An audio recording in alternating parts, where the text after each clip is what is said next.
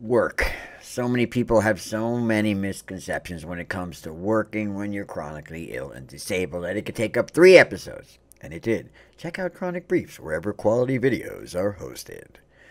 To put the main one to rest, yes, many of us actually do work. In the olden days, the disabled and chronically ill ancients of 2019 didn't have many options for work at home, okay? Your choices were telemarketing, being a customer service rep, or phone tech support, which were all, let's face it, basically the same exact thing. Dealing with customers on the phone who probably didn't want to be there in the first place. Yeah, we got all the prestigious jobs. Yeah, I know, we were so cool. Of course, most places wanted you to work either 30 to 40 hours a week or cover shifts at ridiculous hours like 6 a.m. to 2 a.m. Of course, when it was presented to me, I made the common sense argument that if I could work 30 hours a week until 2 a.m., then I wouldn't need to work at home. Needless to say, they didn't appreciate the humor, but I did get a perfect score on my customer service rep test. Yeah, I'm a pretty big deal in the customer service industry. Yeah, we got thrown a bone, basically. The crap shifts and the jobs that nobody else wanted, and then suddenly everything changed.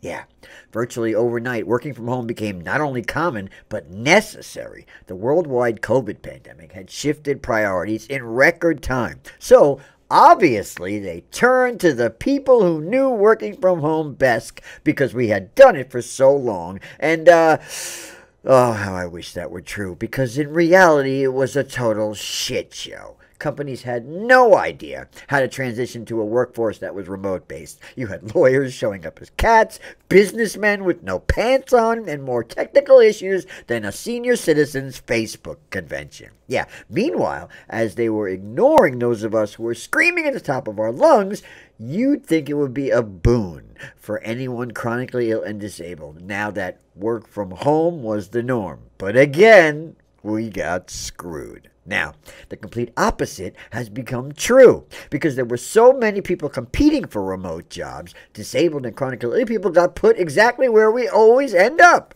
at the bottom of the list. And here's the tragic part. Those of us who actually did benefit from work shifting to home are now being told, well, we're not sure if you can keep doing it. You need to get special permission. Really? I need to get special permission to keep doing the thing that I had already been trying to do before everyone else started doing it, and now I need to get super secret special permission to continue doing the thing that I was begging to do for years before everyone else decided they wanted to do that thing. Yeah, it's ironic. The one time we don't want to get treated like everyone else is exactly when they are lumping us in with everyone else they want back at the office. What a surprise. As always, be kind, rewind, and keep on keeping on.